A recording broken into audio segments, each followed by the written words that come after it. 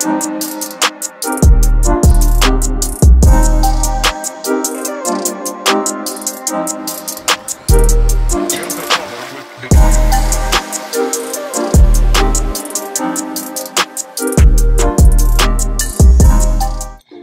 new and returning empresses, welcome back to my channel. In today's video I'm going to be taking you through my natural hair deep conditioning wash day process, which is typically an all-day process from start to finish because my hair is super duper thick. So just to give you guys a little bit of background, I have been natural since about 2013-2014, and I did do a big chop, which was completely by accident, y'all. So I'll definitely have to do a story time about that later. But I've always had a perm since I was 5 years old, and I've also always had a hairstylist. So I never was properly educated on how to take care of my natural hair. So until this day, I'm still learning how to take care of it. So because my hair is super duper thick and exhausting, before washing my hair, I'm just sectioning out and completing the detangling process.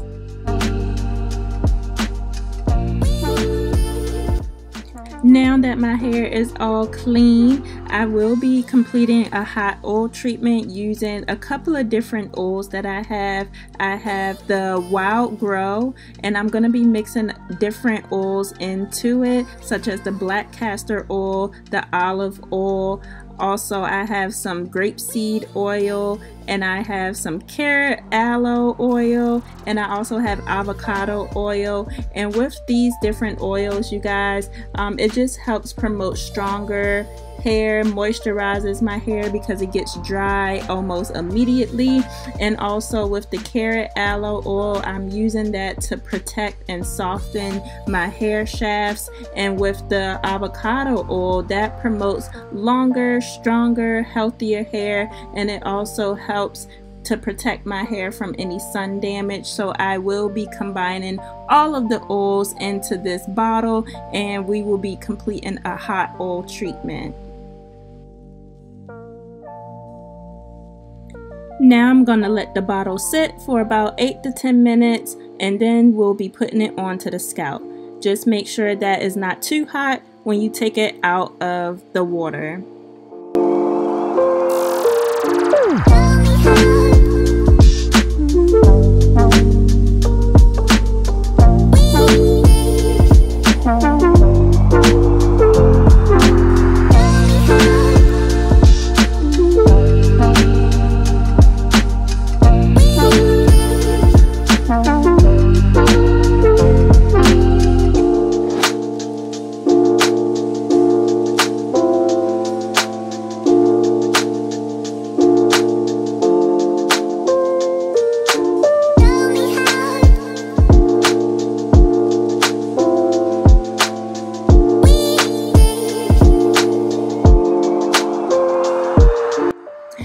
Now you guys, I will be going in with my Jamaican black castor oil leave-in conditioner, and I'm gonna be sectioning out my hair and putting this all through the sections. And with this, I love leave-in conditioner, you guys, because who in the world got time to be washing your hair and then putting in conditioner and letting it sit and then washing it out and then doing this and doing that? No, with my hair, it definitely soaks up water. So once I'm done washing it, I want to be done with the water. So I'm finding me any type of leave-in conditioner that I feel as though will be good for my hair, and we is gonna put that on our hair.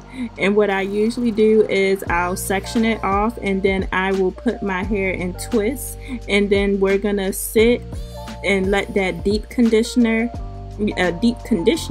for about 1 hour.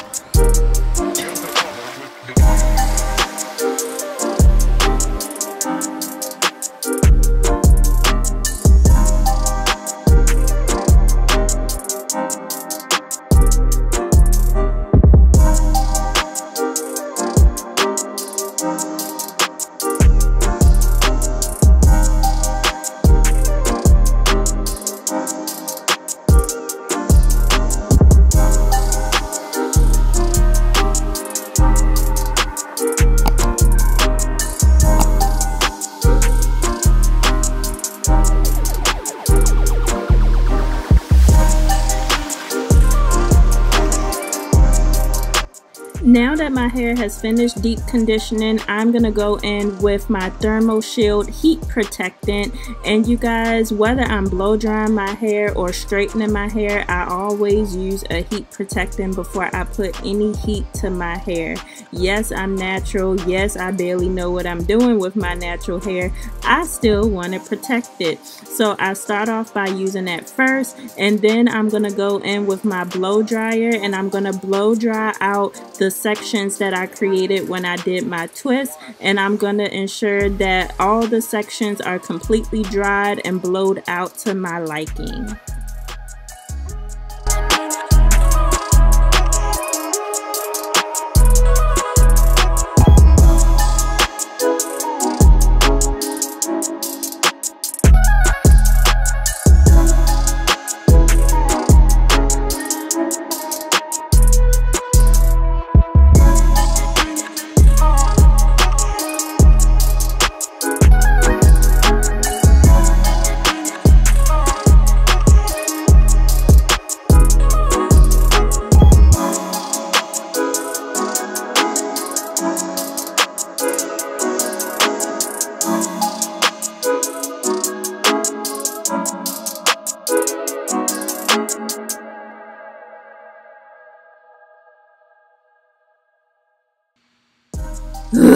Y'all, this is weighing me out. Tell me in the comments below, like, do you prefer to just go and get your hair done, or do you try to work with your hair? Let me know. My hairstylist is currently living in Florida and I'm in a different state right now, so I have to make it do what it do. But y'all, trust me, if I was in her presence, that's exactly where I would be.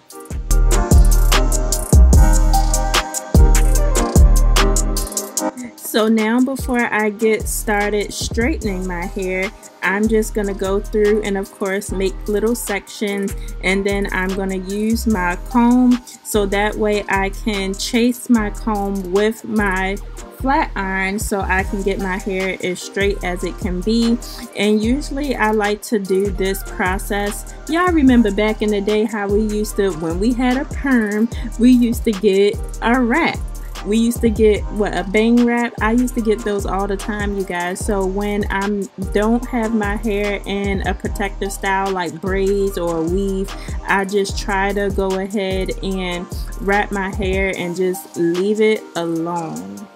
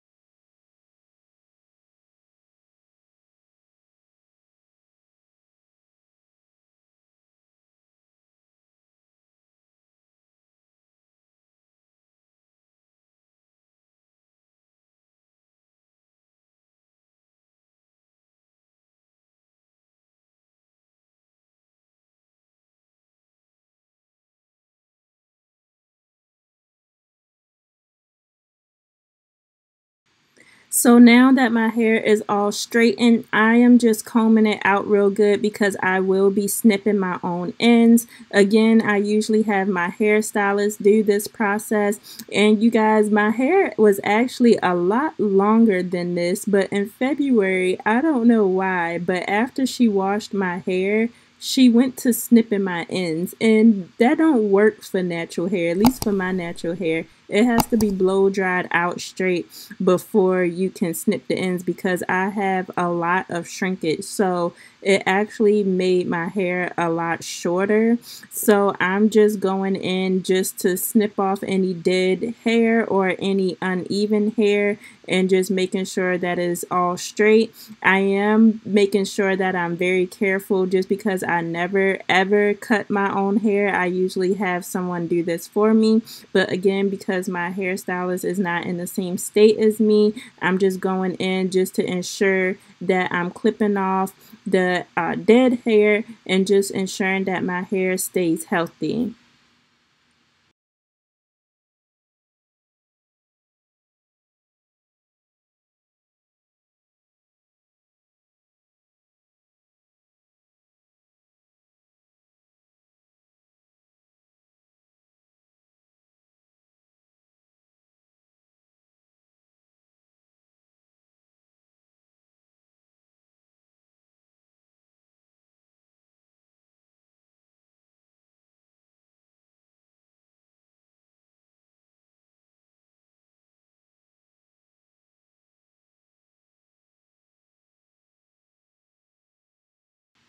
And with my hair, you guys, with my ends, I maybe need my ends clipped maybe 3 times a year. Other than that, my hair does perfectly fine just with my ends being clipped and it being in protective styles. Like my hair will grow like weeds. So I do this a couple of times a year and it really just helps my hair to grow a whole lot quicker.